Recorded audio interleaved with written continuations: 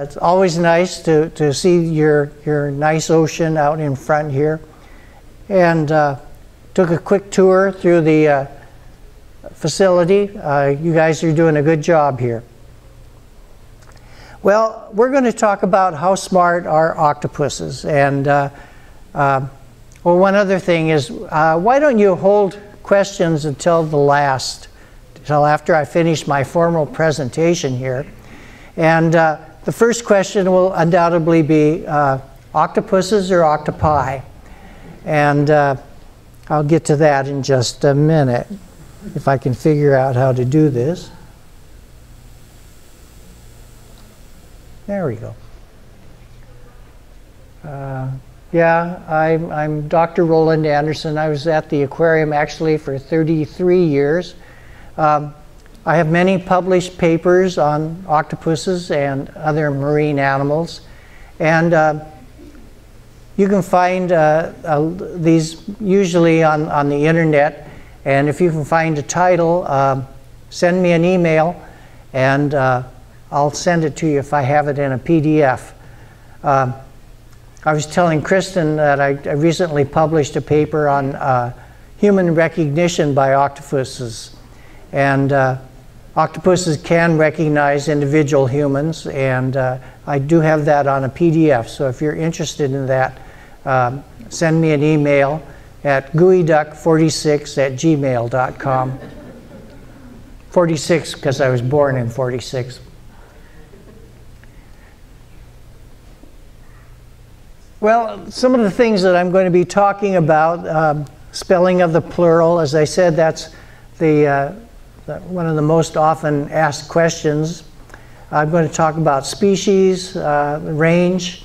I'm mostly going to be talking about giant Pacific octopus because that's the octopus that we think of as octopus here. And that's the species that you folks have on display right outside this auditorium. I'm going to talk about how deep they live and other natural history aspects of octopuses. What do they eat? Who eats them? Life history. Death at an early age.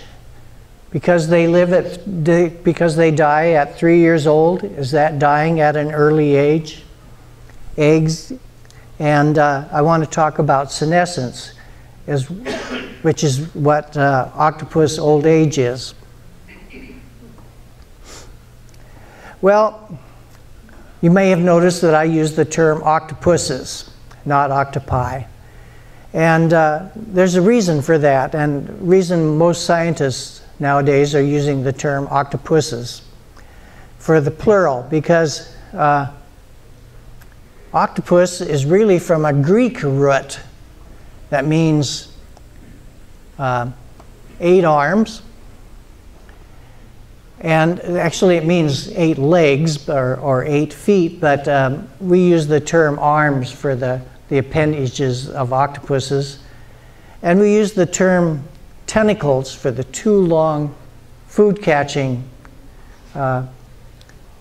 arms of squid and cuttlefish. Squid and cuttlefish are sometimes called decapods, 10. They have 10 appendages, but they have 8 arms and 2 tentacles. Although we have, this talk is obviously arranged for Puget Sound area, because that's where I'm from.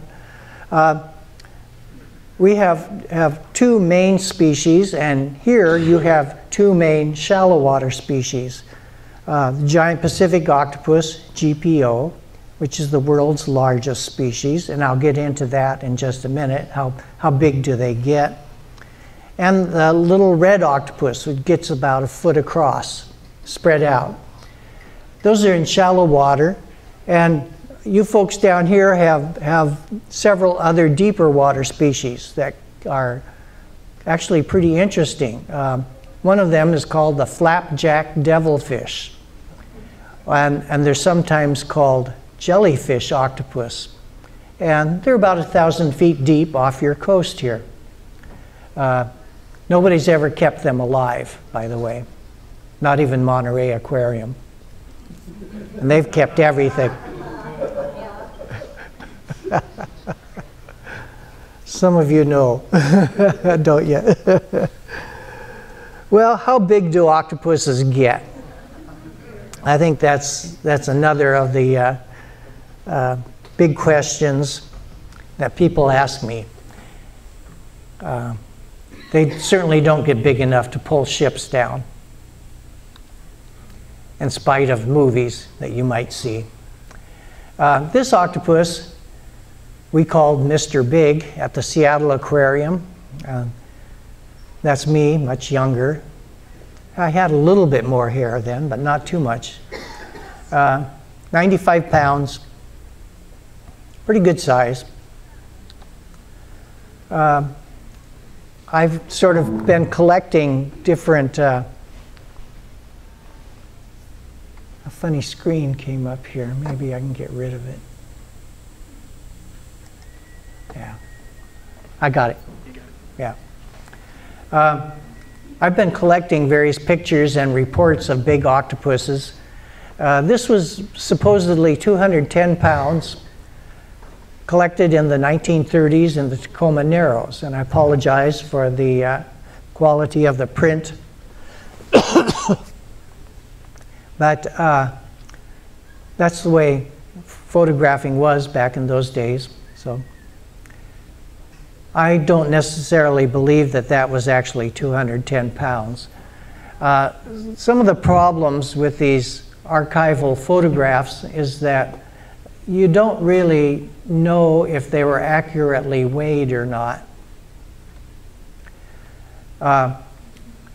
Those of you who are into aquariums know Murray Newman's book. Murray Newman was the first director at the Vancouver Aquarium, and he was notable because there have only been 2 directors at the Vancouver Aquarium since 1956 when it opened. I don't know how many directors the Oregon Coast Aquarium has had, but I bet it's more than 2.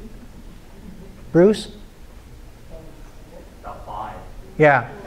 Seattle Aquarium, I think, has had 6 or 7 permanent directors and 3 or 4 temporary directors. Vancouver Aquarium, since 1956, has had 2 directors. And the founding director was Murray Newman, who wrote the book, My Life in a Fishbowl. And he tells about some commercial octopus fishermen up in British Columbia that talked about several over 400 pounds. Again, these were not actually weighed. One was estimated at 600 pounds, supposedly because it filled a 50-gallon drum. And they converted converted 50 gallons to pounds, supposedly. I talked to Murray Newman about this, and he claims that he was writing with his tongue in his cheek about this, that he didn't really believe that they were this big, although that didn't really come across in his book. But again, these animals were not actually weighed. I got this from Eric Hochberg down in Santa Barbara. He's an octopus expert. This was a postcard from 1945. This octopus was supposedly 403 pounds. Now, that's probably a pretty big guy, but frankly, I just don't believe that this animal was 403 pounds. You saw the photograph that I had earlier of Mr. Big at 95 pounds. This octopus doesn't look any bigger to me than that was. People have a tendency to exaggerate the sizes of octopuses. This octopus was actually weighed. I believe it was 1957, and it weighed 146 pounds. Notice how thick the arms are. It's quite a large animal. Doesn't have long, skinny arms. It has thick, stout arms. Good sized animal. The largest one that I know that was actually weighed was 156 pounds. Turned out to be 71 kilograms if you're into the metric system. This was weighed by a scientist that was working on octopuses. There's another scientist down in New Zealand that claims to have found a larger species. He called his the colossal octopus. However, no one has ever found a larger species of octopus than 156 pounds. The biggest one that he found was 70 kilograms. He claims it wasn't fully mature yet, so it would obviously have to get bigger than that. However, he has not found a larger animal than 156 pounds. So, giant Pacific octopus is the world's largest species of octopus so far. And that's the one we have here on the west coast. Well, the little red octopus ranges from California to southeast Alaska. Again, as I mentioned, it gets about a foot across. It's much smaller than a giant Pacific octopus. Giant Pacific octopus ranges around the Pacific Ocean from Japan to Alaska and down to Southern California. It only gets to about 1,000 feet deep, so it doesn't range across the North Pacific into the middle. It just ranges around the shoreline of the Northern Pacific Ocean.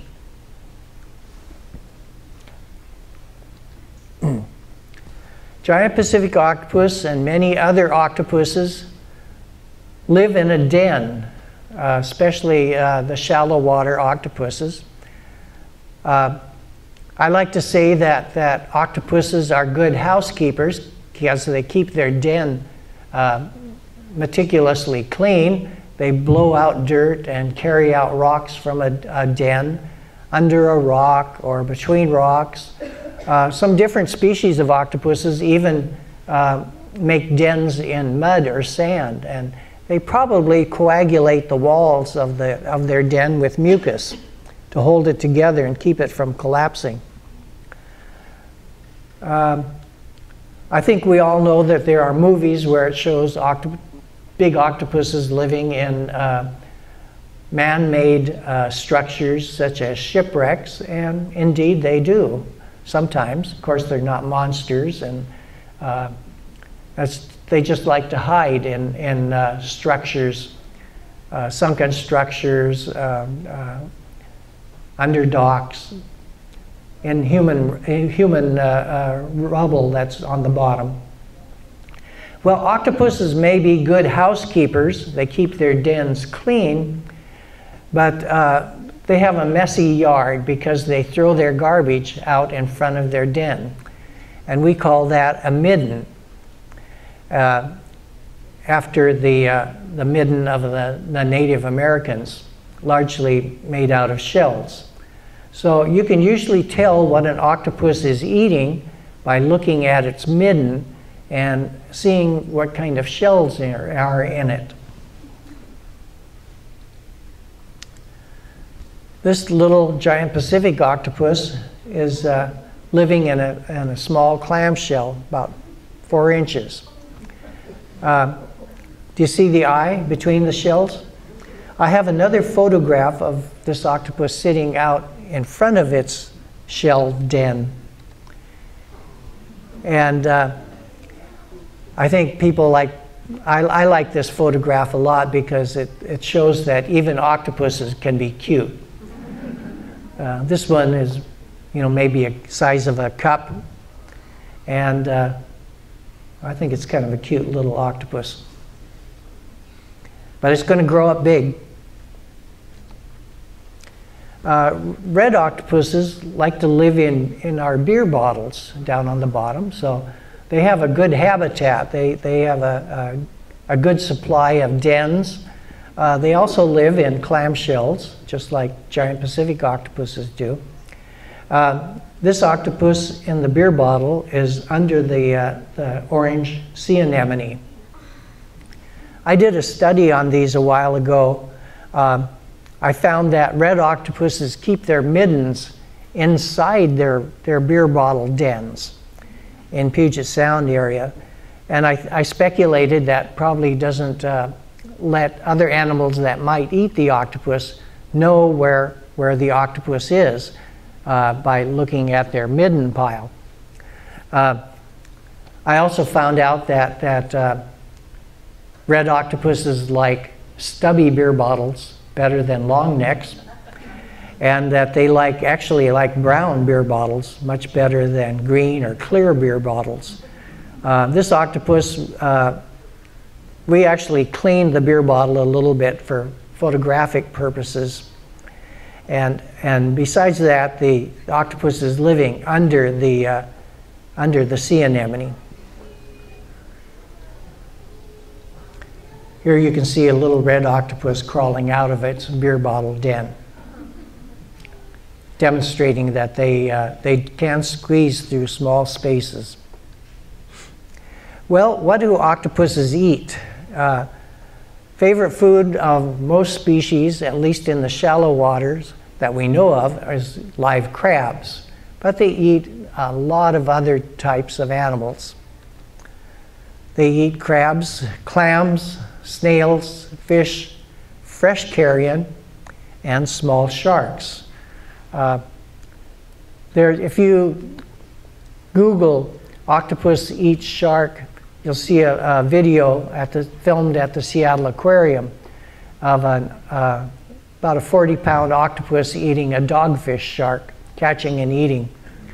And this was part of a nature show called The Octopus Show that was filmed about 10 years or so ago. Octopuses eat sculpins. At the Seattle Aquarium, we try to have other animals in with our octopus to make it more interesting, like sculpins, and we try to keep the octopuses well fed, but you can see that they do eat fish other than the food that we actually give them, rockfish. And this was actually picture taken from National Geographic, I think in 1993, article and photographs by Fred Bavendam. And there's a bit of story about this. You can see that there might be a bite in the dogfish already.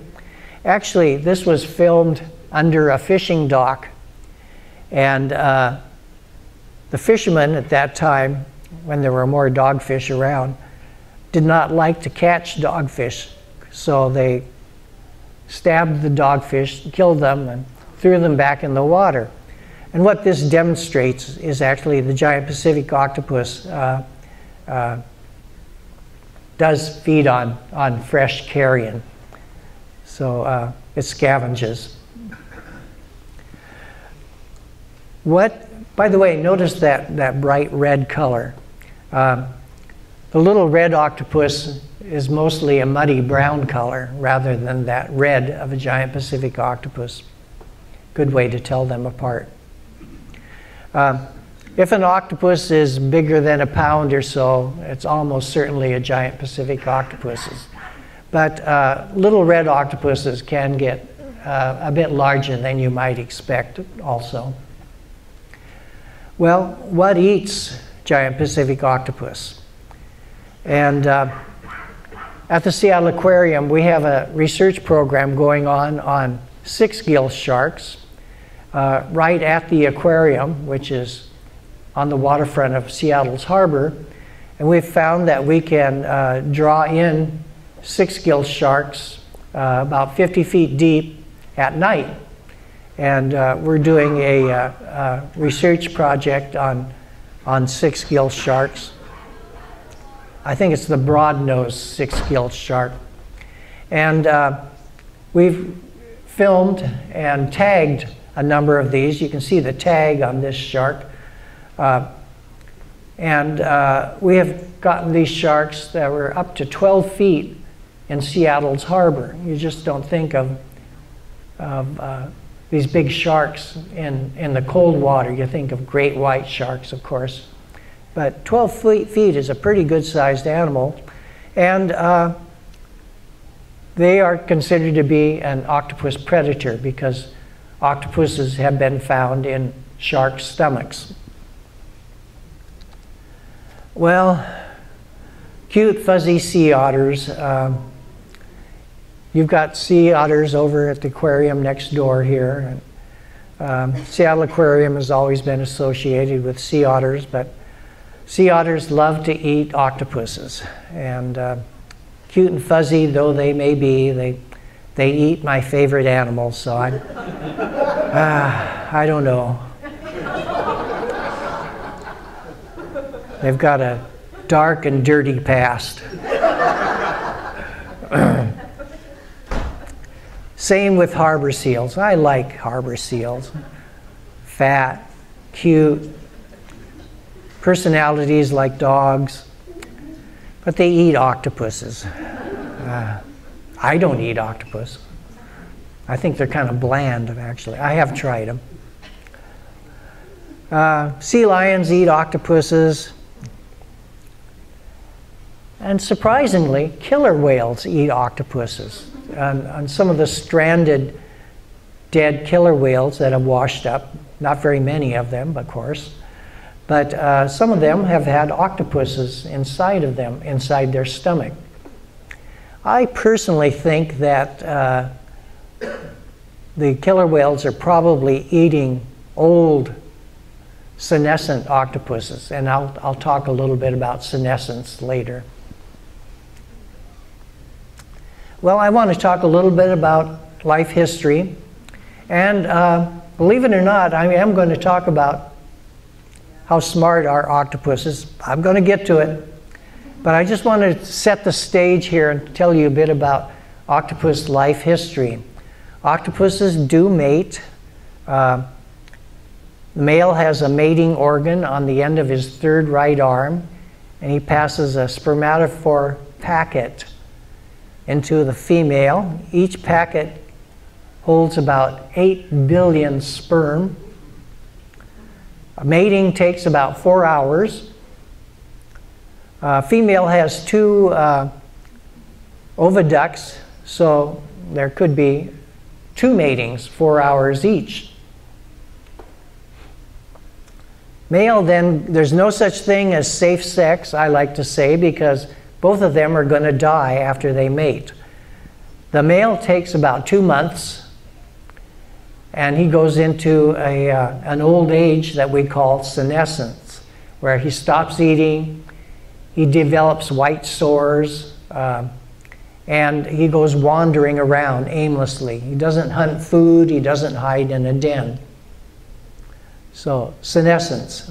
Similar to human Alzheimer's, but a friend of mine, a colleague who studies Alzheimer's disease, says octopus senescence is not a disease. All octopuses we know of will go into senescence, and we all know that we all don't get Alzheimer's disease. Thank goodness. There are lots of people who are 100 years old that don't have Alzheimer's. And they have all their smarts, and more power to them. But the females, after she mates with a male, puts on some body weight for a couple of months. And she goes into a den and lays strings of eggs from the roof of the den. And she guards them for 6 to 8 months until the eggs hatch. She keeps sea stars away from the eggs. And the interesting thing about this is that the female does not eat in that 6 to 8 months. She shrinks to about half her size, and She lives off protein metabolism because octopuses don't have any fat. So think of that, 6 to 8 months without eating, keeping the eggs clean and safe. She's a dedicated mother, I think. And just about a little bit after the eggs hatch, as if she knows, she doesn't know, but it's very closely timed, she dies. And if she dies before the eggs hatch, the eggs don't survive. This has been documented by people that watch females that are guarding eggs. And if a female dies or gets taken by humans, the eggs don't survive. They don't hatch. They get eaten. Lifespan is 3 to 4 years. Another question that people ask me all the time is, why do they die so young?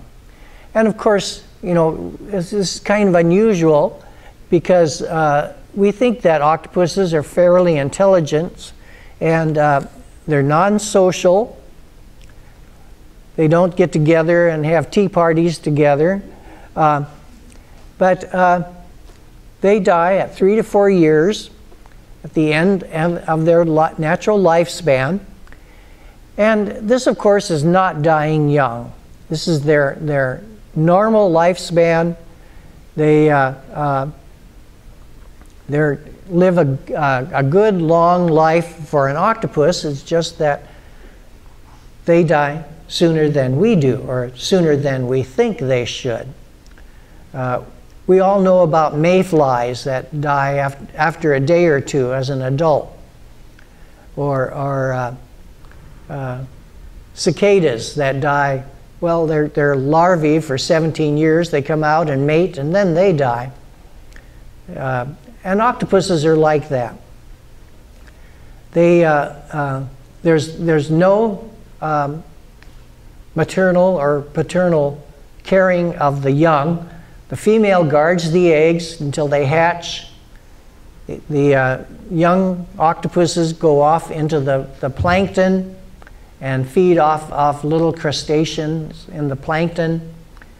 And the female, as I said, dies. So there's no reason. And they only lay eggs once, this species of octopus. There are 1 or 2 species of octopus that may have an extended egg-laying process over several weeks at least. But giant Pacific octopuses only lay eggs once. Female guards them till they hatch, and then they die.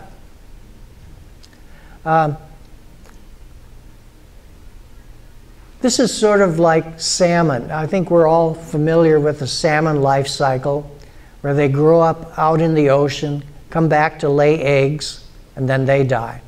The female salmon doesn't take care of the eggs, and they don't take care of the juvenile salmon. So I like to compare octopus to salmon.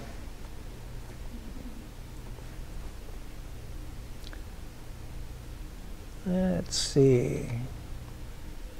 Giant Pacific octopus with eggs. Eggs are usually hung from the ceiling of a den, female's den, and they're tied together in strings called festoons. So there may be several hundred eggs in each festoon, and there may be several hundred strings. So altogether, there are usually 70,000 to 100,000 eggs. Another question people ask me all the time is, how many survive? Well, we don't know, because it's really hard to track a tiny little baby octopus floating in the plankton. You can't mark them.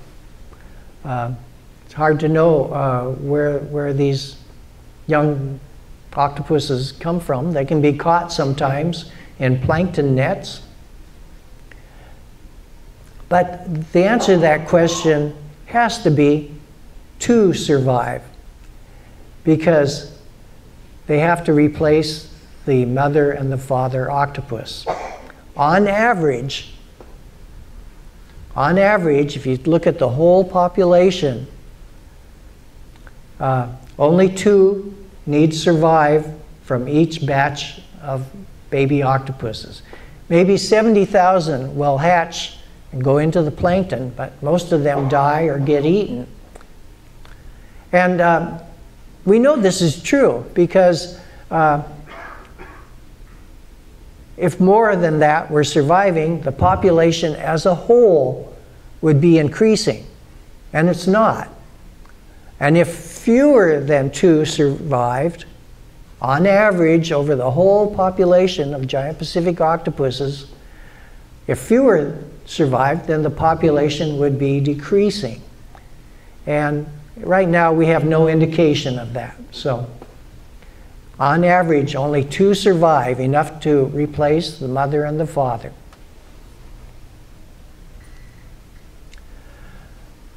Octopuses are, I think, well known for their color changing ability. They have little cells in their skin that open and close and show different colors. And this is all controlled by the brain, and they can change colors in less than a second. It's actually parts of a millisecond. So they change colors. They have a pretty good repertoire of colors they choose from: yellow, black, red, orange. They also have iridophores, which don't actually show color. They show an iridescence, which can be kind of a blue or purple color. And they have leucophores, which, if they open and close, show white.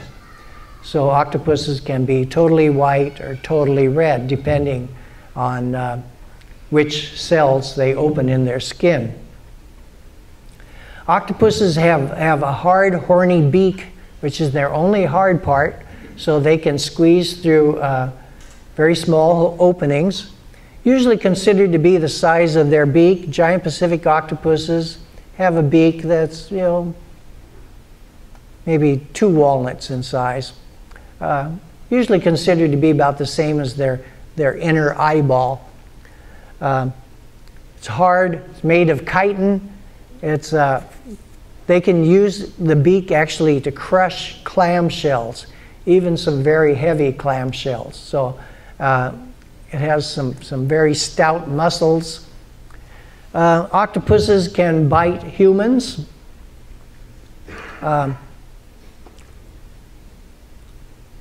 I think Val Hodges had to leave today, but when she was working at Alaska, got a good photograph of a human that was bitten by a giant Pacific octopus.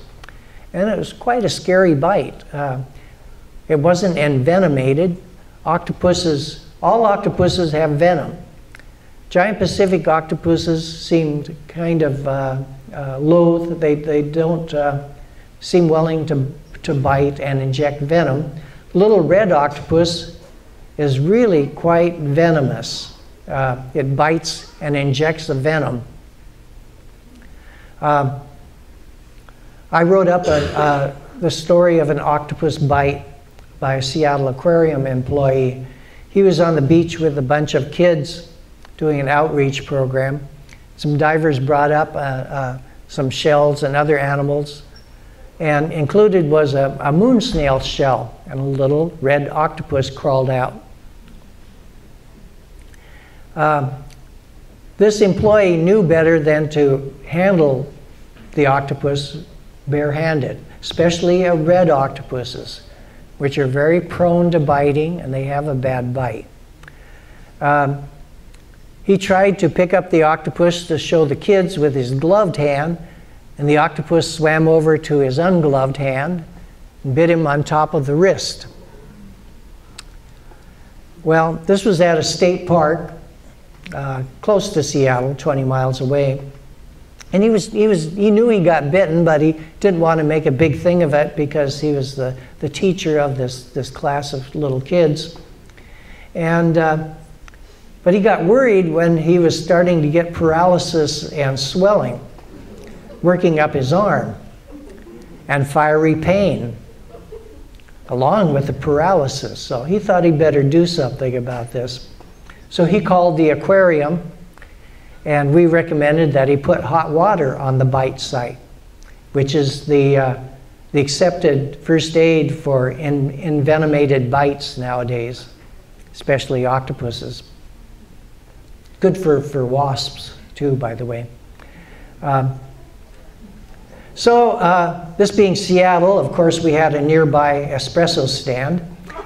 And I don't know if it was Starbucks or not, but he put some hot water on the bite, and the swelling went down, the pain went away, did the paralysis. Well, after he got done with the class, he went to Harborview Hospital, that's our local trauma center. They called the aquarium too. And of course, we told them, put hot water on it. Well, he had a few blisters from the hot water he put on it. It's better than the paralysis, I guess. And they put a salve on it and sent him home. You know, at the end of the day, you know, he had a puncture wound. It was kind of red around it, but the paralysis, the pain, and the swelling all went down. But to show you how bad this bite really is, he had dizzy spells for a week after that. These are not good animals to have bite you. I can't emphasize enough that red octopus especially, don't handle them without gloves. Be very wary. Giant Pacific octopuses don't seem very prone to biting, although I would never let my hand get close to the beak. Their beaks are strong. I think they could probably break a finger if they got your finger in their beak. But little red octopuses, don't handle them. Use a net. Well, octopuses also have ink as a defense, and they can either make a cloud of ink or a blob of ink, depending on how much mucus they put in it. Ink largely is made of melanin, a very black substance.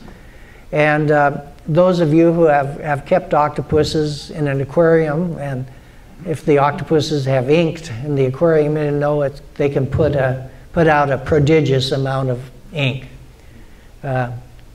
Sometimes the ink actually holds together and it looks like a phantom octopus. And this is obviously a defense because the octopus will turn pale and jet away. Well, I wanted to talk a little bit about octopus senescence. I wrote a paper 10 years ago about this. Senescence is simply octopus old age. They develop white spots, which are sores. They do get bacteria in these sores, and numerous aquarists have taken samples from these white lesions and found bacteria and think that if they kill the bacteria, the octopus will get better. But it turns out that the octopus is going through old age, and all of its systems are going down, including its immune system. So the bacteria that are in these sores or injuries are secondary bacteria infections. And it isn't going to do any good to get rid of the bacteria because it's part of the bigger process of aging in octopuses. I mentioned that octopuses lose their appetite and they actually don't eat.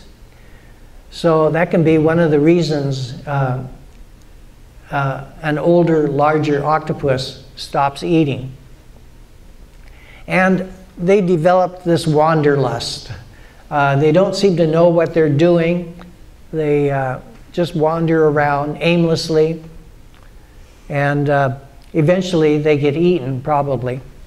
And I think that's probably how an animal like a killer whale could catch an octopus. Because I just don't see how an octopus that has the ability to camouflage against the bottom or hide in a den could get eaten by a killer whale or a large shark or even a sea lion. But if an octopus is going through senescence and is out wandering around, it exposes itself to danger, exposes itself to getting eaten by killer whales and seals and other animals. Well, I got you in here, wanted to tell you about how smart octopuses are. And we don't actually know too much about that. There's lots to be learned. It would be nice if we had a standardized test to give octopuses, an IQ test, so to speak. Well, the problem is that IQ tests don't work very well, and even with humans, there are different cultures that aren't used to taking tests. And a lot of cultures, lots of different human cultures, just don't take tests well. So it's hard to say that they are how smart they are. Plus the fact that we're talking about 150 different species of octopuses, and they're all different in some way. So if you were to develop an IQ test for an octopus, which is very, very problematic in itself, that would only apply to one species. So IQ test isn't going to do it. Well, what about brain size? Well, if we look at actual brain size of an octopus, a researcher back in the 70s, Martin Wells, claimed that the common octopus of England had 68 million neurons in its brain. Now remember, this is only measured in one species of octopus. But just compare that to humans, which have 100 billion neurons in their brains. I mean, it's pretty obvious that we're smarter than octopuses are. But there are circumstances that complicate things. Octopuses have about half of their neurons in their arms. And the arms are self-directed. Arms go moving around without having to be directed by the brain. We know that because back in the 60s and 70s, researchers would cut off an octopus arm, which we wouldn't do nowadays, of course.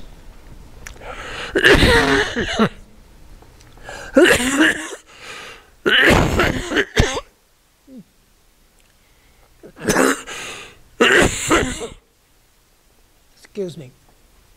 Well, and the cut off arm would go crawling around by itself.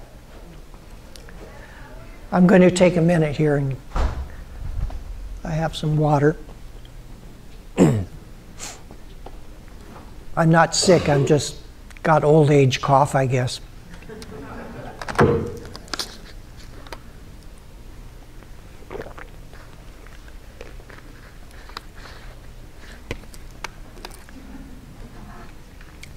So, well, if you consider about half of the octopus's neurons are in its brain, you might think that it might have 120 million, 130 million neurons total. That's still a couple of orders of magnitude below a human. Well, another way of looking at it would be to compare the brain size to the body size. We all know, have all heard that dinosaurs had brains that are about the size of a walnut. And I'm not so sure about that. You know, these big plant-eating dinosaurs, thank you. Thank you very much. Might have had a brain the size of a walnut, but nobody ever says, how big a brain does a Tyrannosaurus rex have? If you have seen the movie Jurassic Park, you might think that Tyrannosauruses are smarter than that, or some of these other predatory dinosaurs. Well, and then there's the problem of giant Pacific octopuses again.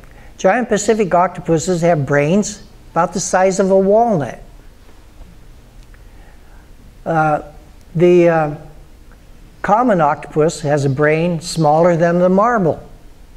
Does that mean that giant Pacific octopuses are smarter than common octopuses, which is the most studied species of octopus? Common octopuses live in tropical waters that are brightly colored, and there are a lot of predators in tropical waters. Lots of fish like to eat octopuses. It's not just moray eels, it's a lot of other fish. And a lot of their smarts might be devoted to avoiding getting eaten. Probably so.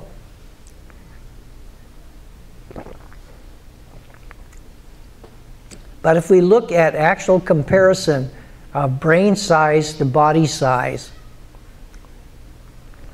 octopuses come out pretty good, actually. And I don't have any actual figures for that, but I have looked into this and read about it. Octopuses are smarter than earthworms. They're smarter than oysters, which they're related to. Consider an oyster is a good mollusk, just like an octopus is. Oysters just sit there and filter water, and they spawn once in a while. Of course, the interesting thing about oysters is they change sex once in a while.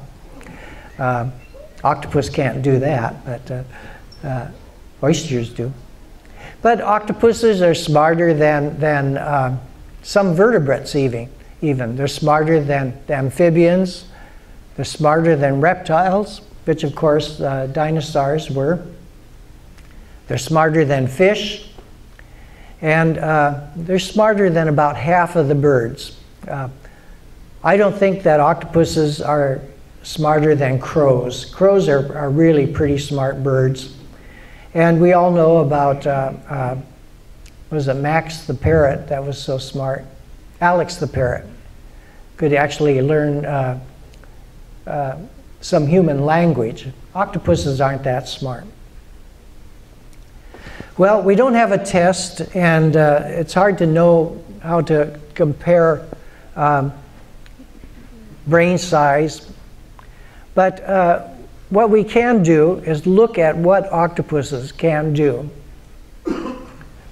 They can learn simple mazes. Turn right at the first corner and left at the second corner to get that piece of herring that's on the bottom.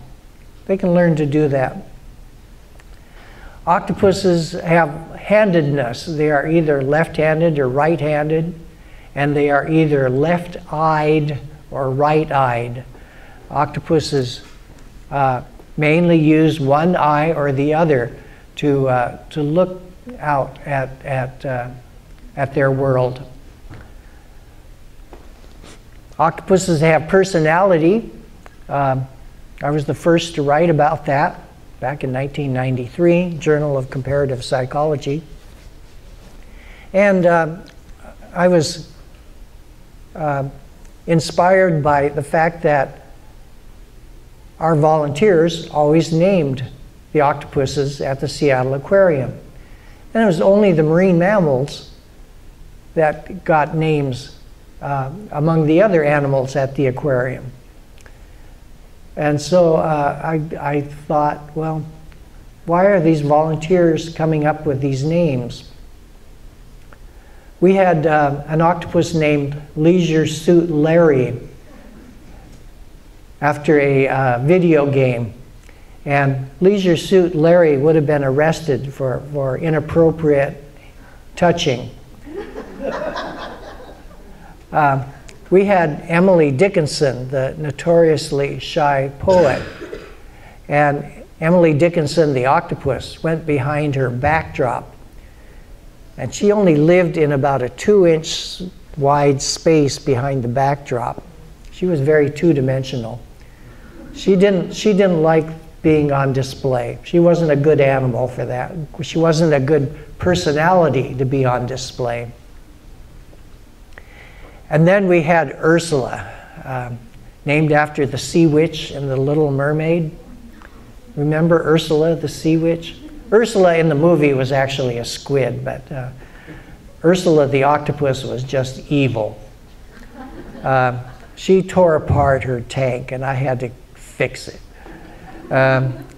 One morning she pulled out the undergravel filter. She bit the nylon cable ties holding it together. So in the morning I came in and found pieces of the undergravel filter floating on the surface. I was not a happy camper. Evil animal. But I have to chuckle because I gave that octopus to another aquarium. And they never knew. Well, octopuses have demonstrated play behavior, and I published on that. And what they do is they use their siphon to blow. They used their siphon to blow floating objects around in their tank, so that the objects would go in a circle in the water current or back and forth. And this is just like a child bouncing a ball. And they did this for extended periods. My colleague Jennifer Mather published a paper on how octopuses use tools, and they do this in a couple of ways. They use rocks as a door to block up the entrance of their den, and they also use water as a tool to blow out their dens. As I told you, they were good housekeepers. They keep their dens clean by blowing water and blowing all the sand and rocks out from their den. And this fit the definition of tool use. Again, Jennifer Mather found that octopuses use landmark navigation. When they go foraging for food, they can go in a triangle out of sight of their den. They can go in a triangle and jet directly back to the den without seeing it. But they use landmark navigation. This is perhaps not quite so advanced as you might think, because bees use landmark navigation. When they tell other bees where this particularly juicy patch of flowers is. Bees do communicate with each other, and they can tell by wiggling and the direction and how far away the flowers are. Well, I tried to look and see if octopuses recognize themselves in mirrors, and it turns out they don't. They see another octopus. I'm trying to get that paper in publication. Do octopuses recognize individual humans? Yes, and that is a published paper. They do. I used a good cop, bad cop scenario where one person would touch an octopus with a bristly stick, and the octopus learned that person was coming with a bristly stick, and without even touching it, it would blow water jets at that person, or it would shrink back into the back of the tank and turn its suckers out towards that person. And then there was a good cop who whenever he or she opened the tank, would give the octopus a herring, food. And this octopus would never squirt water jets at that person, would come up to the top of the tank, approach that person, and even move arms up to that person, as if it expected food from that person.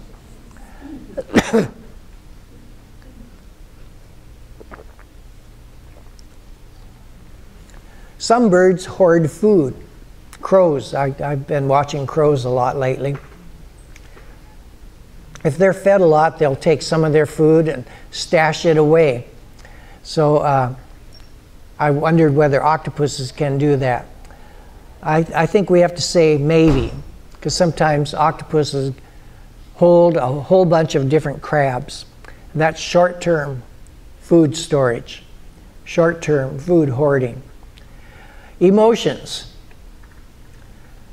Maybe. We think that bright red is mad and white is fearful. But nobody's studied that in particular yet. That remains yet to be done. We do know that octopuses sleep. They go to a particular spot to sleep. They turn gray, their muscles relax, and their breathing is slowed down. So it's pretty good notion that octopuses do sleep. These are all sort of indications of what kind of octopus intelligence there is. I mentioned emotions. Is this octopus mad? It was getting flashed by a flash photography, and they sometimes turn bright red when that happens. I think it's probably mad. Well, I see I've about come to the end of my time here. This is my version of an octopus sunset. So if you have any questions, I'm going to come down and sit down here. And I guess I'll turn this microphone off, except I can't figure out how to do it, because it doesn't matter. So thank you.